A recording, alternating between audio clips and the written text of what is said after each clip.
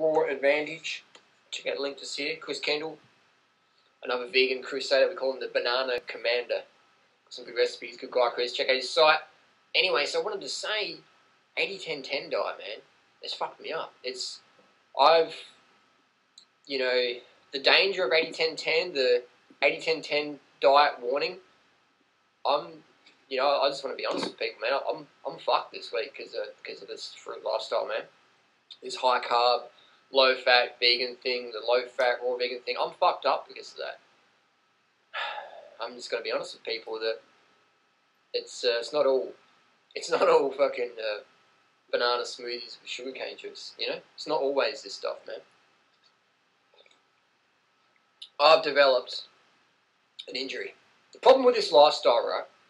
When you start slamming the sugar, you're slamming the water, you're staying consistently hydrated, you get in the early nights, you're going to bed at 6 o'clock, 7 o'clock, 8 o'clock, you're doing that for months around. All of a sudden, you want to fucking do crazy shit.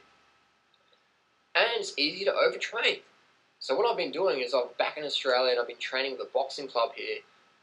And I'm sparring some really experienced guys. And last Thursday night I was in the ring with a pro boxer. And we're just, 5 rounds just going at it. And this guy's pro fucking boxer, you know what I mean? And so I've got the cardio, I've got the fucking fitness, and I've got the, the fucking fruit vitality. The early nights, just fucking let's go, you know? And I've stepped into water that's deeper than I can handle. And so I've got some good shots in my chest here. And I'm just training after that. And I've torn one of my little intercostal muscles. So fuck, that even hurts just doing that. It hurts a lot. It hurts during sex, it hurts riding my bike, it hurts during running. So what I've been doing all week is I've changed my program around. Last Sunday, I did my last bike ride, and I haven't cycled since then, except for a kilometre down to the corner shop or to post something off. So no training technically, and no running. So I haven't ran for the last 5 days, but I did run today because I had every Saturday I have a running race, a 5K race, and I've won it the last 5 weeks in a row. Oh, it hurts to breathe. And today I won it again. And what I did though is I didn't go out really fast. I just sat behind the fastest runner there and then out sprinted him for the last bit. So I didn't have to do anything too extreme on my chest here. So that was it. It's about training smarter versus training harder. You want to avoid getting into the rut of overtraining, which I see a lot of people out there doing. They start reversing their health issues. Like recently we have a guy, cool guy. I don't know, I'll give him shit on the internet, but it's nothing personal. But a guy out there is going, 80-10-10 fucked me up. I went from not being able to run 2 miles ever to fucking, running ultra marathons in a few months. And I've told him about that. I said, that's really cool, man, but, you're going to fuck up big time because you're overtraining. I don't give a fuck how well you're eating or sleeping or drinking. Overtraining is fucking overtraining. And when you fuck up overtraining, you're going to fuck up your whole endocrine system. And then when you blame it on fucking the absence of Outback Steakhouse burgers or whatever, that's fucking insanity. It's like getting a Porsche and go, wow, the Porsche just handles so much better. Now on the Autobahn, you wipe out and you go, oh, the Porsches are really dangerous. No, you are fucking dangerous in your behaviour. You can't overtrain. I've overtrained. Even me, the fucking train smarter versus harder guy, I can still get into that rut. And I did it on the boxing and it hurts so fucking much. Oh man, intercostal muscle. I'm going to be out for a few months probably. Some of my boxing mates going, yeah, you'll be out for a few months. And that's cool, Here's a funny thing is Durianrider going to get fat on his all-you-can-eat program? No fucking way. Why? Because you can't get fat on this lifestyle ever. Watch the videos of the next few months and see how fat Durianrider gets. It's crazy, isn't it? It's crazy. But what's going to happen is that my fitness is going to go down. My body composition might change a little bit. I might have a little bit more water retention on me because I might be a little bit better hydrated possibly.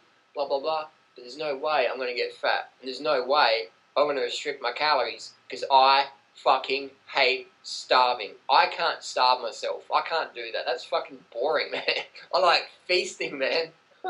Guzzling the carbohydrates until you're just like, oh, done. Guzzle, guzzle, guzzle, guzzle, guzzle. Definitely, always, man. Binge on carbs every day.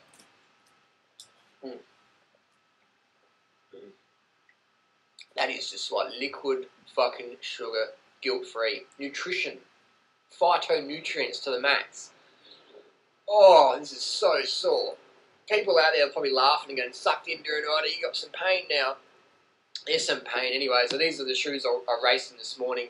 Some old Nikes I've had laying around. They've got holes in them. See that? I still got the Brooks Green Silence, and I rate the Brooks Green Silence better than these Nikes, because these are just flimsy crap, really. But these are just some old shoes I had laying around, so I thought I might as well use them. But I'm saving the Brooks Green Silence for the longer races and stuff like that. So just cheap stuff, you know. But it's a rule that, you know, you don't need the latest and greatest. And as long as it's safe and it works, you can still use it. Don't throw it away.